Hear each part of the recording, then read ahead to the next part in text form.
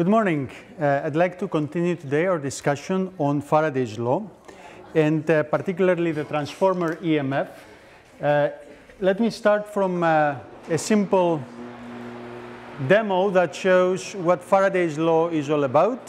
So here I have a magnet and I have two coils. One coil is bigger than the other. It has more turns than the other. And you see that the magnet generates magnetic field that is intercepted by the coil. Nothing happens here. There is no... Can I have your attention, please? Can I have your attention, please? Excuse me. The class has started. Can I have your attention, please? All right. So this demonstration shows the basic meaning of Ampere's law, what the Ampere's law stands for. So you see here a magnet. There are two coils. One has more turns than the other. As long as the magnet is stationary, nothing happens. So you see the light bulb is off. The voltmeter that shows whether there is voltage shows that there is no voltage. Zero voltage, zero current. Now when I start moving the magnet, there is actually current. So the current that is generated in the circuit doesn't have to do anything with the flux itself. It has to do with the change of the flux. So you see right now the flux is present, but as long as it doesn't change, nothing happens. And the second thing I want to say is that you see that the bottom coil has more turns than the upper coil. Okay, so therefore it will be intercepting more flux than the upper coil. So indeed, when I am moving the magnet here, you see that I see an effect in the light bulb. If I do the same in the upper coil, the effect will be smaller. So you see in the bottom coil, I have more, in the upper coil, less. So time rate of change of flux, but of course the amount of flux that is being intercepted matters as well. So this is what Faraday's law is all about. And the mathematical statement now of Faraday's law is this one here, that this EMF is in fact minus the time rate of change of flux through a circuit. So this circuit can be a virtual circuit. It doesn't have to be a circuit made of wires.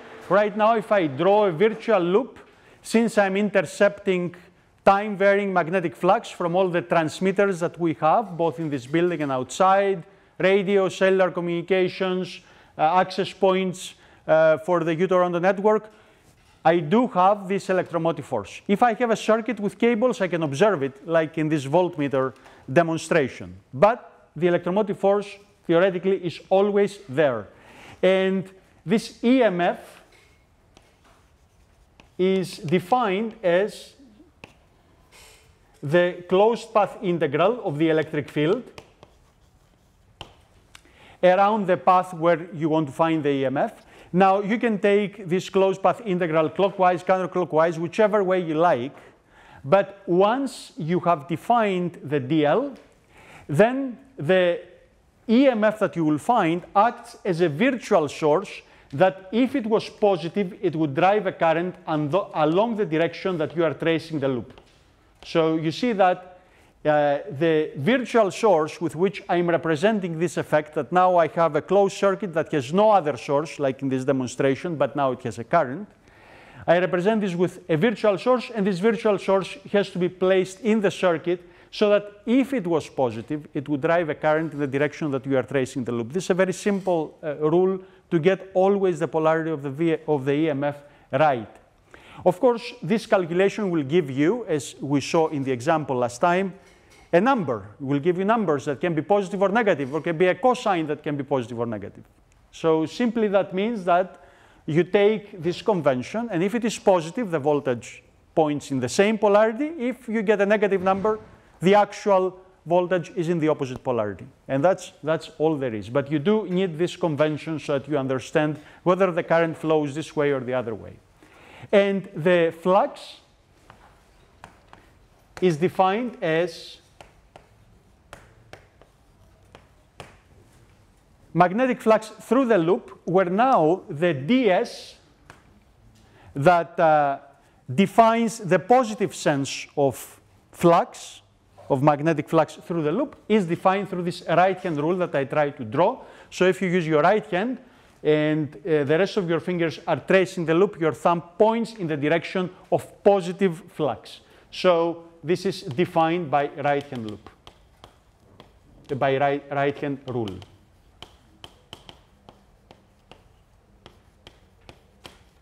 Okay. So these are the basics, and now you see that this d phi by dt, that is, the flux can change through the loop, either because the loop changes or the loop is moving, let's say, for example, an electric machine that is rotating inside the magnetic field, or because the magnetic field changes. So this d phi by dt, the time-varying flux, can be caused either by time-varying magnetic field,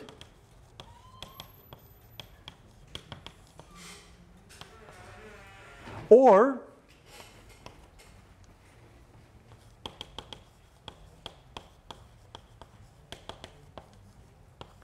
time-varying S, the area that intercepts the flux.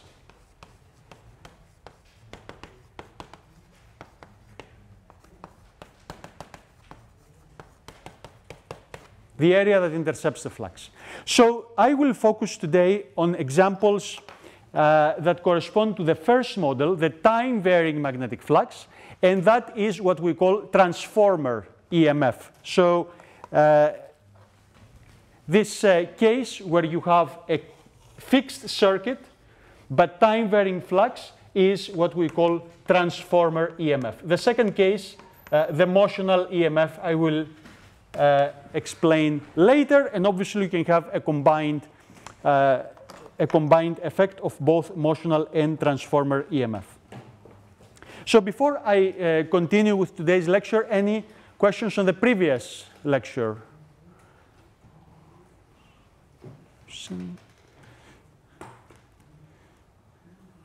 Okay, so then let me go to today's lecture. So the first example that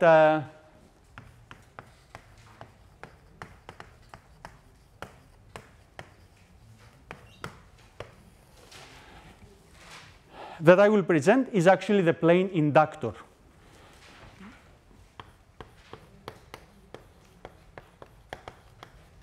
So when we have an inductor, and let's make an inductor out of a solenoid, which we studied quite a bit with Ampere's law. This is how the inductor looks like. It has some voltage here, VL. There is a current, and then that current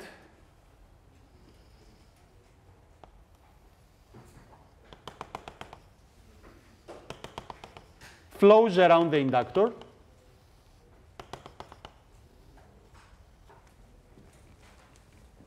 Something like that, and generates magnetic flux. So let's say we have n turns here,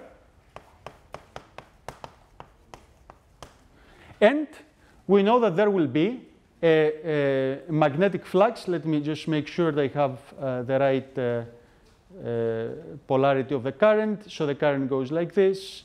Then there will be the magnetic flux that goes through like that.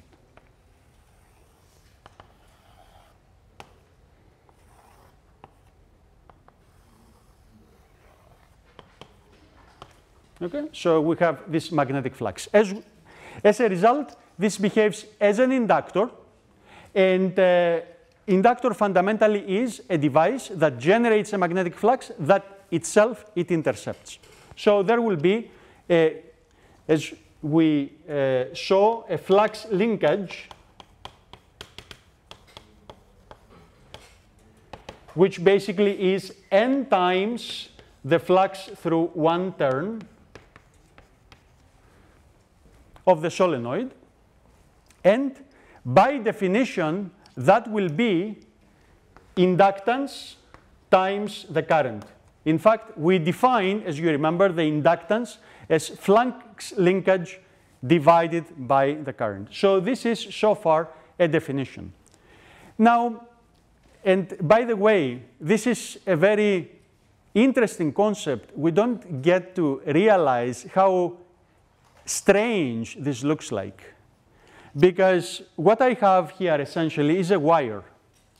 The wire would be a short circuit, right? But then I take part of the wire and I just turn it around. And all of a sudden, now, it has voltage. And you have seen this as an inductor that has voltage L times di over dt.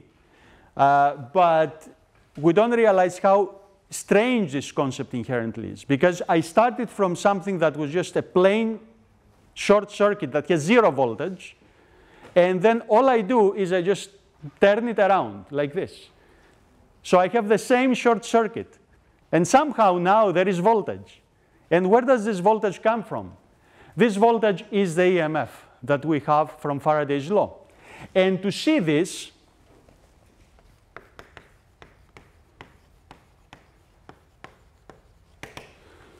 we simply have to apply Faraday's law on the inductor.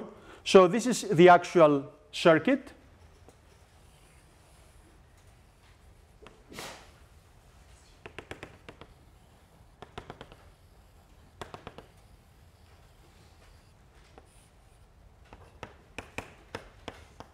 With this VL. And what I will do is I will define now a C where I will apply Faraday's law. So that path is this one. It follows exactly the circuit. It follows the inductor.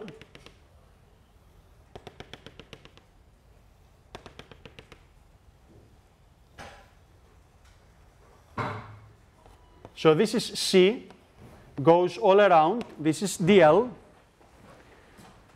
The DS, you see that this circuit intercepts flux only through the turns of the solenoid. So the DS's are along the turns, like this. So it intercepts the flux that I call flux linkage in the inductor. So Faraday's law says that there will be an EMF along this path, and that EMF I can calculate as minus d phi by dt. This phi is the total flux, so it is what we call in the inductor the flux linkage, is n times the number of turns, that is, times the flux of one turn. So this is exactly the flux linkage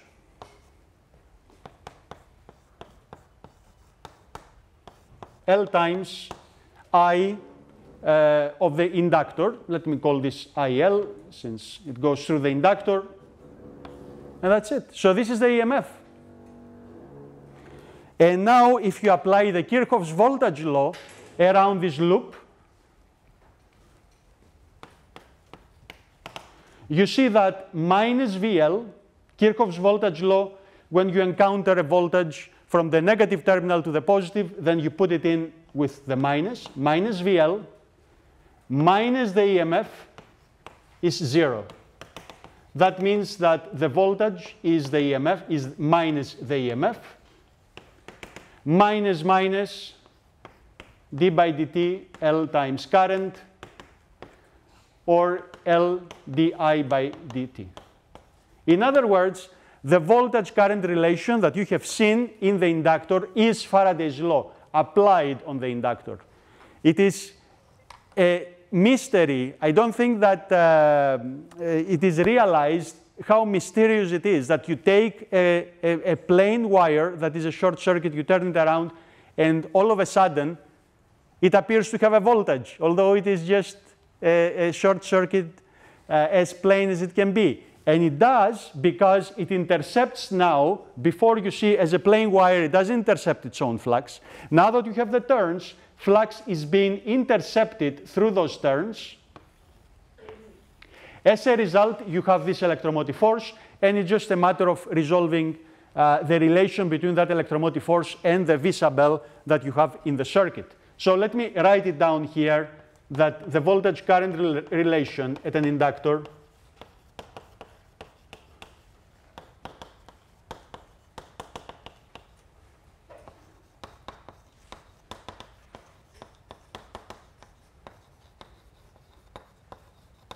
is basically Faraday's law.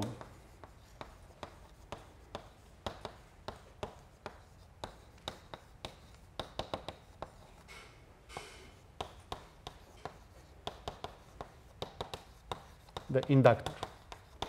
Okay. So this is it, the first example. Second example, since we're talking about transformer EMF, will be the transformers. So what is a transformer?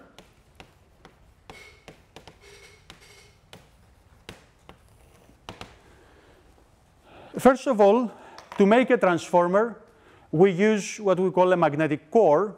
That is a high magnetic permeability material. So we have three parts in a transformer.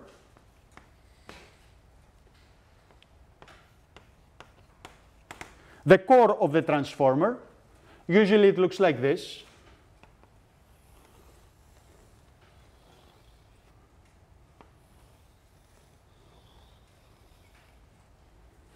And it is made out of a high permeability material. So we have here a mu sub c, the magnetic permeability of the core,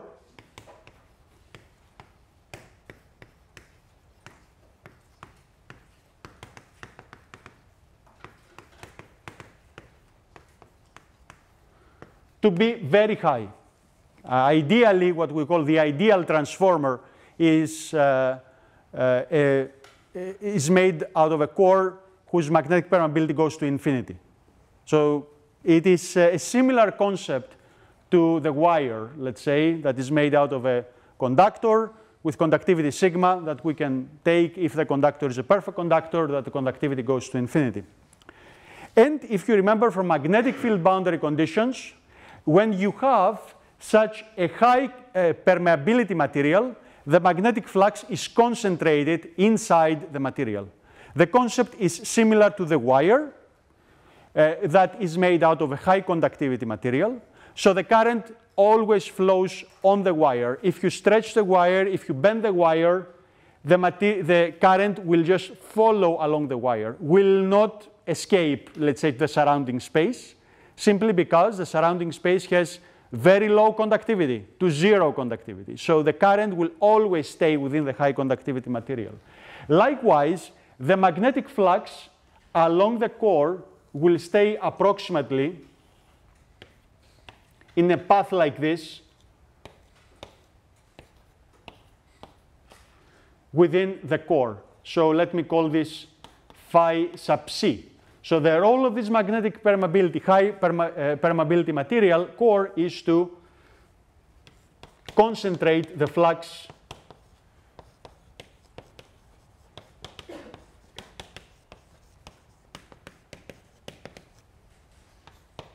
within the core. So overall, this looks pretty much like an electric circuit, but instead of driving current around, it actually drives magnetic flux. Let me leave the basic definitions here, and I will continue on this side.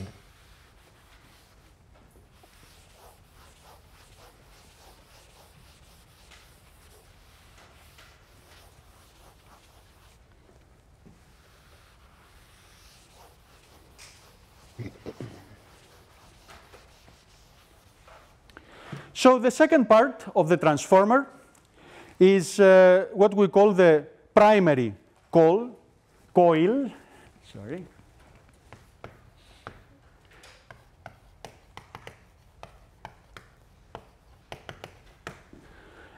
So this is the coil that is connected to a voltage source.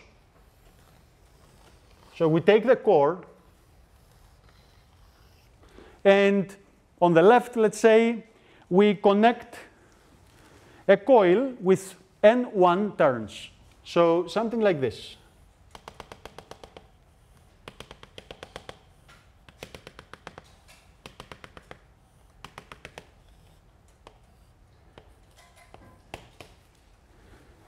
So this is the primary coil. Let's say that this has voltage V1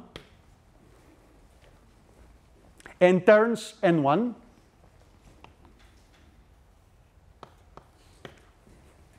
And through the N1 turns goes this flux of the core that I called phi sub c. So we have here these flux lines, uniform, almost uniform, that go through the N1 turns. So if I take this circuit and apply Faraday's law, so I will do it separately in a separate diagram so that you see it. So here I have the core.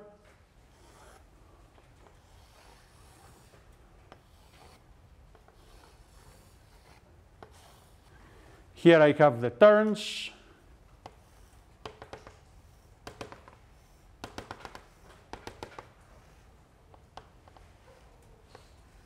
This is the voltage V1. And I go and apply Faraday's law in a closed path, as always, that looks like this. So I'm following the direction of the current.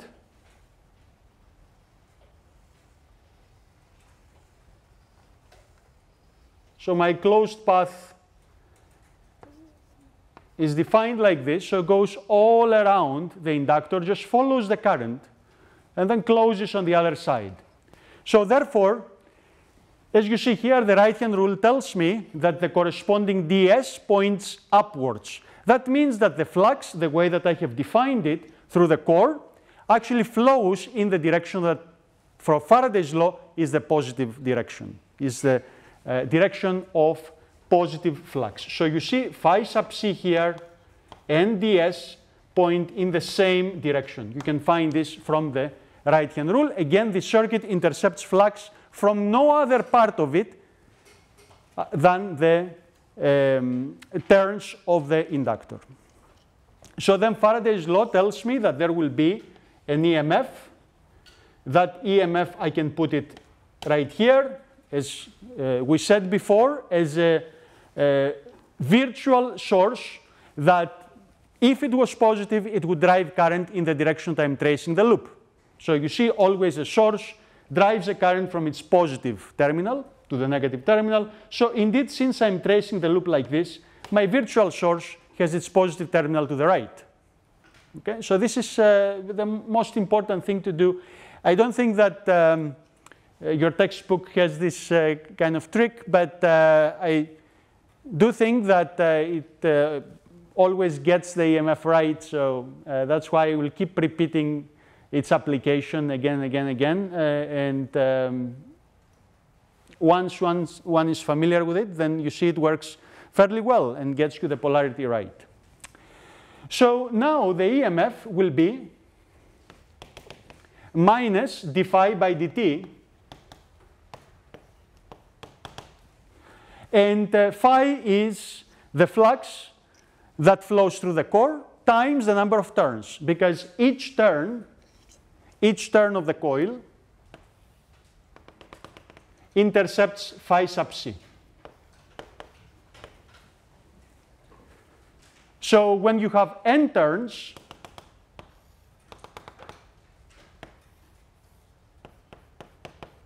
in fact n1 we call them, you have total flux n1 times f sub c. So this is what we have here. It is minus n1 d phi c by dt, phi sub c by dt. So obviously the number of turns does not change, so I don't have any time derivative to apply on the number of turns itself. Now if you go and apply here Kirchhoff's voltage law, you see that minus V1 minus V EMF is 0.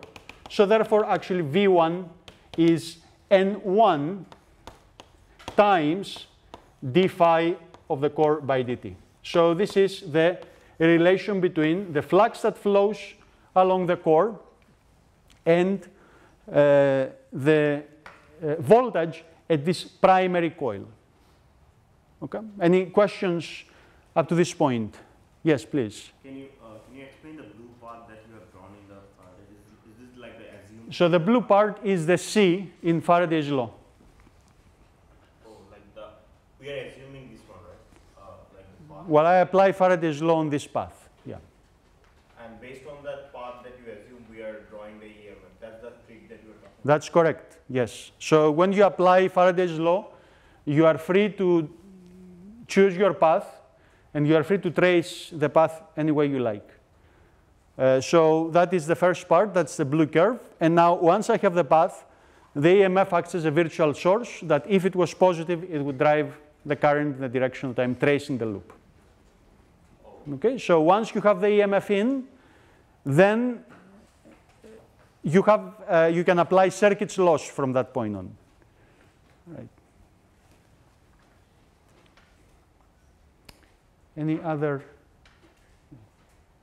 Yeah, because you see the problem. If I didn't have the EMF, then I cannot explain why do I have a voltage there, right? It is a short circuit. If you go and apply, you see, you come out of your circuits course, and you apply Kirchhoff's voltage law there, what do you get? V1 is 0, because you have a short circuit.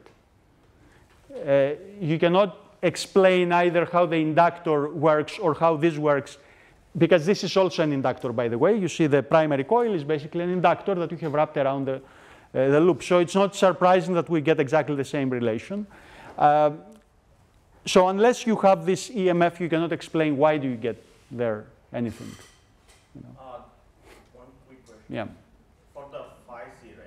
Is it like just the flux of one turn or flux of the? So I assume that there is flux that's circulating and it's constant, just like in a current in a circuit that I have a constant current. The flux is generated in a transformer by these coils. So I'm about to draw a second coil, and I will get to the flux in a little bit. But basically, now that you have these inductors and you have the current, they will generate a flux, and that flux is trapped by the core inside. So when you have an inductor, you have always a flux around it, right? that's the total flux that is produced by that. That's correct. There is flux C inside the core. And that's constant. Constant, yes. I assume this to be constant because it's just circulating inside. It's trapped inside the core. Any other questions? I will, once I have the full transformer there, I will tell you exactly how much is this flux. So the third part is the secondary coil.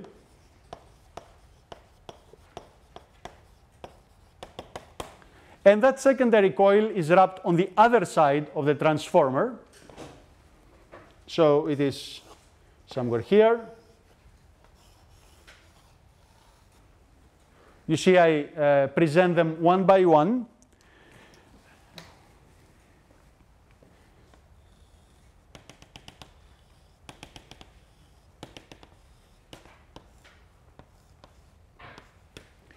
Typically, this is connected to a load.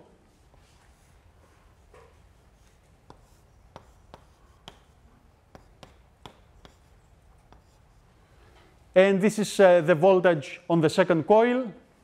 And we define a current that comes out like this. Now the flux still goes through like that. So this is phi sub C.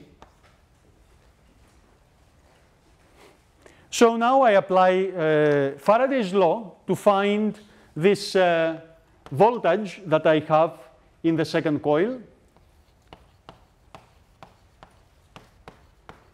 So you see, just solving the transformer, we need to apply Faraday's law twice. So the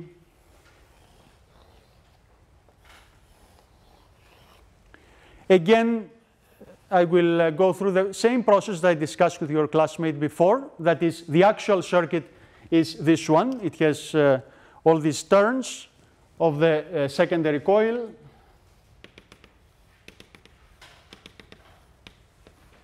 Let's say these are N2 turns.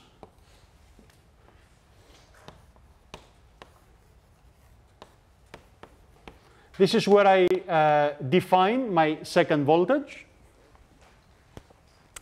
Let me apply Faraday's law now in the opposite direction, in this direction, still in the direction of the current, the I2. And that means that I define a path that goes through the circuit like this,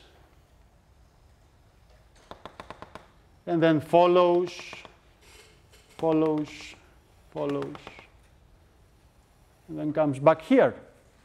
And now, as you see, the ds, the corresponding ds, now that I am moving this way along the circuit, so let me just put the arrows. The corresponding ds is actually pointing upwards. So this is my ds.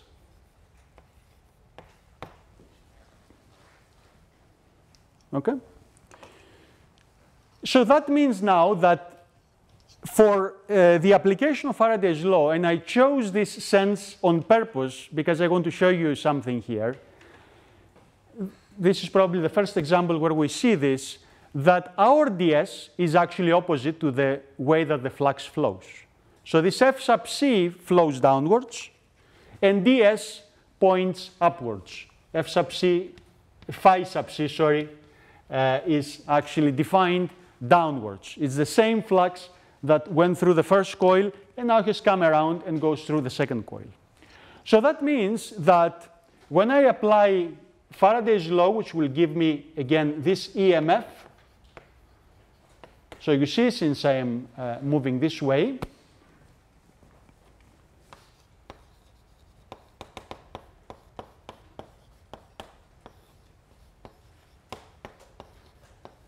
B dot ds, now my ds and my ds points upwards and the magnetic field points downwards. So what comes out of here is not N2 times phi sub c, but minus N2 times sub c. Because you see now, for me, for Faraday's law, the positive sense of flux is upward. But the flux now points downwards, goes through downwards the way that I have defined it. So therefore, there has to be a minus sign there. And minus cancel out, give me a plus, and I have that the EMF is N2 d phi sub c divided by dt. And then I go to the circuit, and I apply KVL, minus VEMF plus V2 is equal to 0. So now V2 is the EMF, the way that I have defined it, and it is N2 times d phi sub c by dt. So this is the second voltage. So one pertinent question is, when we're talking about a transformer, what is being transformed? Well, this is what is being transformed, because if you look at the first equation here for the first voltage and the second equation here for the second voltage, you see that on the transformer, and now the whole transformer, let me put it all together since I analyzed each component separately. So we have the primary coil and the secondary coil.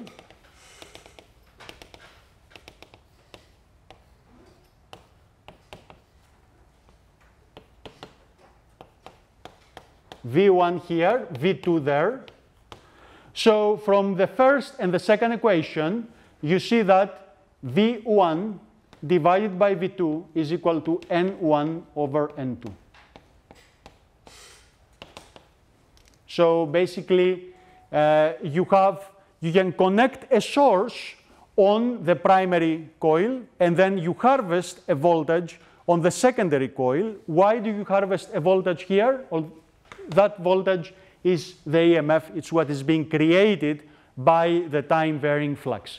So we have basically V2 equals to N2 over N1 V1. So I can choose this ratio of the turns in order to up convert or down convert a voltage. So that is what is being transformed. And that is not the only thing that is being transformed, but in a transformer. But before I move on, any questions up to this point? Yes, please. On the secondary coil, how did you know that phi sub c was downwards? So this was the assumption that I had made. So what I called phi sub c was this circulating flux along the transformer in that sense. So I fixed that from the beginning when I introduced the core. I'll get back and calculate this, but this was to begin with my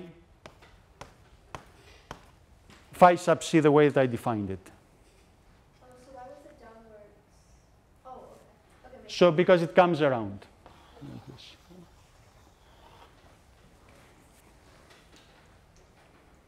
So I could have traced the loop in the other way, right? And in that case, there wouldn't be a minus sign.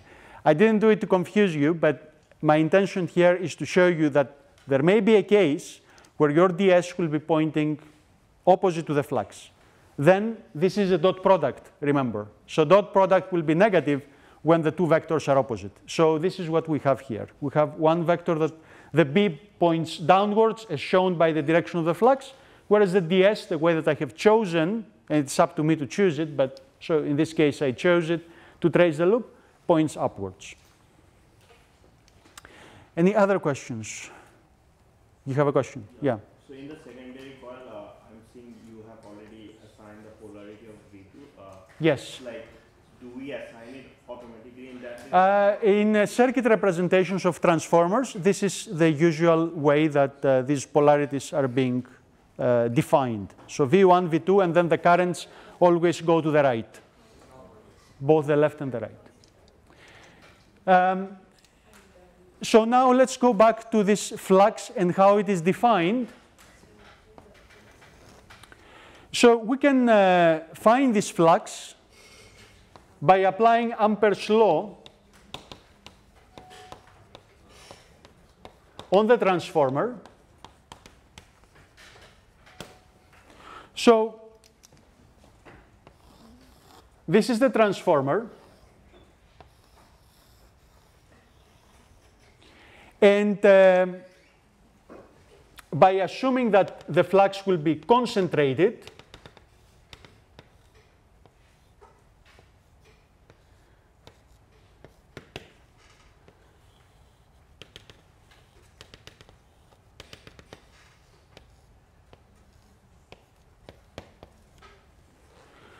we have basically magnetic flux lines that run around this core. So this magnetic flux line, where I have phi sub c, has a certain length. Let me assign that length of the magnetic flux line as L sub c. So let's say that the length of this is L sub c. And as you see here, I have this current that goes into the board with the N1 turns of the primary coil. And I have these current lines that come out of the board with these N2 turns of the secondary coil. So remember, whenever we have a clear view of the magnetic flux lines in a problem, we can apply Ampere's law along the flux line. So here that I have a flux line of length L sub c, that is, I know that the magnetic field will be along this line, I can go and apply Ampere's law to find that magnetic field and ultimately to find the magnetic flux. So let me just go here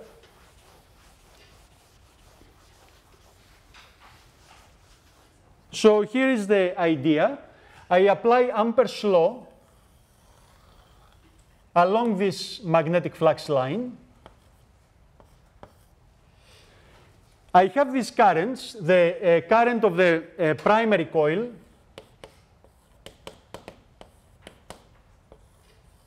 N1, I1, and the current of the secondary coil that comes out, N2, I2. When I apply Ampere's law, remember, says that the line integral of the magnetic field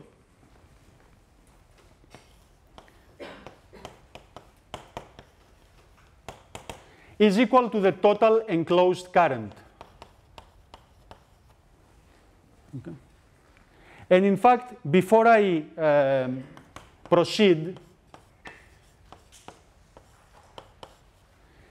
let me ask you to compare Ampere's law. So this is the Ampere law that we saw in magnetostatics, and this law. E that dl is minus d phi by dt. You see that they are very similar. Their structure is identical, in fact, which makes me state the following, that just like currents generate magnetic fields in Ampere's law, for example, we saw that a current like this generates circulating magnetic field, time-varying flux generates electric field. So we'll come back to this later when we talk about eddy currents, but keep this in mind, this structural symmetry. Remember that when we have Ampere's law, just like here in Faraday's law that we have the positive sense of flux and a negative sense of flux, we also have a positive and negative sense of current flow. So now that I want to apply Ampere's law like this, positive current flows into the board. Again, it's a right-hand rule.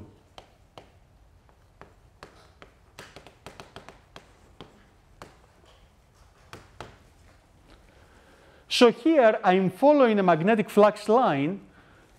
The magnetic field inside the core is constant. Remember that in a solenoid, the magnetic field is constant inside. So now you have that magnetic field, the constant magnetic field from the solenoid, guided along the core. So the magnetic field remains constant. This integral is basically the magnetic field of the core times the length of the core. And now the enclosed current is how much? Anybody can take a guess? The enclosed current. So I'm applying Ampere's law right here throughout the transformer. So it be 0 because it's going out and going in. Well, you see so many wires there, some coming up, out, some coming in. So doesn't that like neutralize each other because one is going out and But there is not, it's not the same number of wires, nor the same current. oh, N2 and N1. So it is N1, I1, because the primary currents go in the positive direction, minus N2, I2, because the other currents are going in the negative direction. So in fact, the magnetic field intensity in the core is N1, I1, L sub C.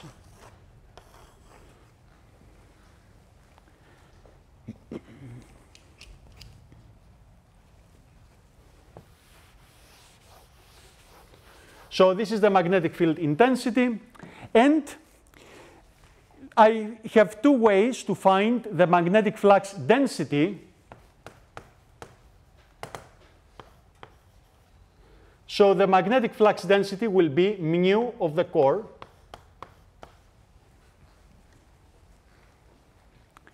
And you can also say that I know how much this will be because if this flux through the core is phi sub c,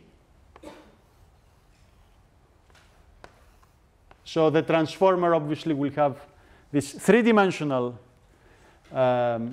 shape. And let's say if the cross-section of the transformer is A,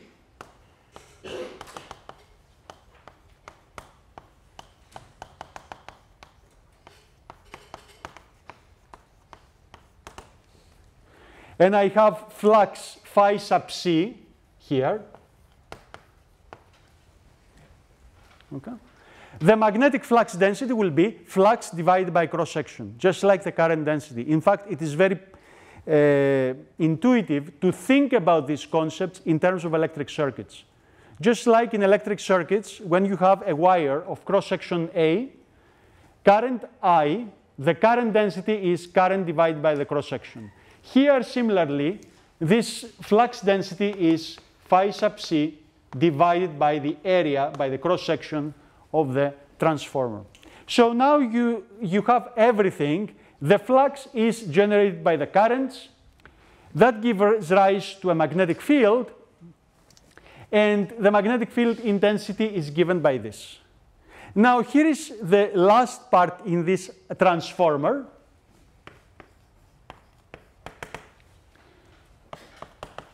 When the transformer is called an ideal transformer, just like the perfect conductor, so for the ideal transformer, this mu of the core tends to infinity. And then the magnetic field intensity, which is magnetic flux divided by mu of the core, or flux divided by mu times area. You see, when mu goes to infinity, the magnetic field goes to 0. So what does that mean? It means that just like in a conductor, electric current, J, is equal conductivity times electric field. Okay? If the conductivity tends to infinity, if the conductivity of copper, for example, 5.7 times 10 to the 8th Siemens, multiplies electric field and gives you an electric current of 0.1 amps, that means that the electric field is actually very, very small inside the perfect conductor. Same thing in what we call the ideal transformer. You can get out of a very small magnetic field intensity a very high magnetic flux, because that small h will be multiplied by a very high mu. So the mu can be in the millions. The h can be a tiny amount of amps per meter, and yet the product can give you a magnetic flux that will make the transformer work. So because now h sub c goes to 0, if you look at this, the magnetic field is proportional to the difference between the currents. Then that means that N1 I1 minus N2 I2 goes to 0, and as a result, there is a second transformation, and that transformation is the transformation of the currents, that I1 over I2 is actually equal to N2 over N1. So we have the inverse transformation in the currents. So when the voltage goes from low to high, the current goes from a high to low. And it has to be like that so that power is conserved, because power is voltage times current. So when the voltage increases by a factor of x, the current has to decrease by the same factor in order to preserve the power, because we have a generally lossless system. So whatever power we generate on the left has to end up on the load, at the load on the right. So we're not generating power here. We're not dissipating either, because we haven't assumed any losses. So everything will be preserved. And finally, final transformation that we can see by looking at the circuit as a whole.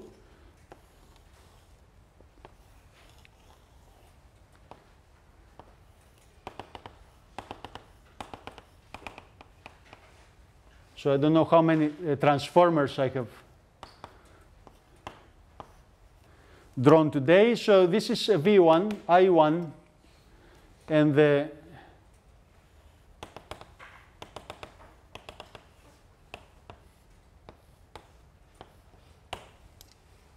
RL.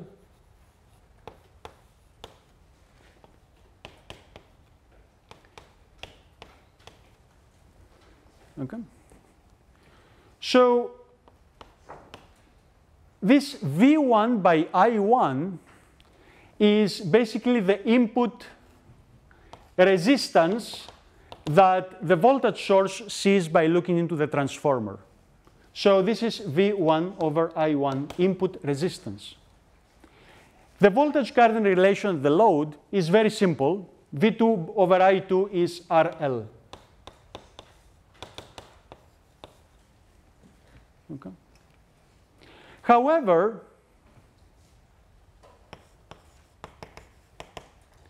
we have these transformation relations. So V1 is V2 times